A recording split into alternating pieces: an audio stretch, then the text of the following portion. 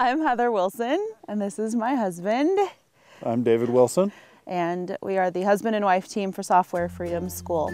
Linux Camp is a non-traditional IT training. We try to come out from the sometimes dry, very technical, very boring city environments and bring our students out into nature and address the entire student. Rather than giving the students a prescriptive, do this and then do this and then do this type of lab experience, we give them a real-world scenario. And then one proposed solution is demonstrated in front of the students, but the solution that they actually choose to implement is entirely up to them.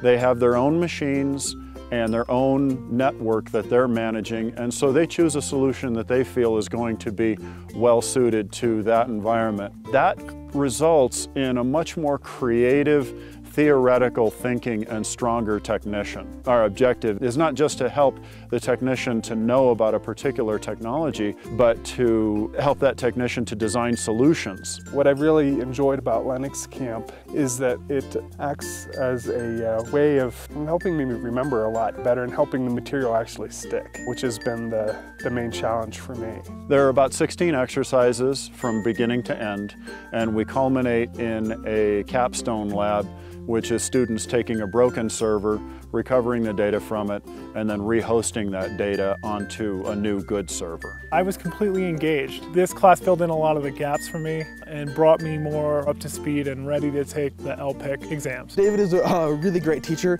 He has walked us through all of the labs we're going to do. He gives us a good, clean instruction set and gives us real-world examples of what we're going to be doing. I was raised in a Linux household. Linux is really the only operating system I've ever used. Up here at Linux Camp, I have learned a lot of new techniques and a lot of new things in Linux, and I am excited to bring those back home and try them out at work. What I love about Linux Camp is you're out here in nature. You're away from everything. You're solely focused on the Linux training. I don't think you could replicate this in any other format. I think getting away to the mountains and doing nothing but this, you're able to learn more in 4 days or 5 days than you would in 10-week sessions under a normal training environment. Favorite thing about Linux Camp is probably the closeness. I mean, we're all sitting in tables next to each other trying to work through these labs and these challenges. And then when we're done, it's the relaxation time. Okay, we just worked our butts off to figure this out. We got it figured out. Now let's,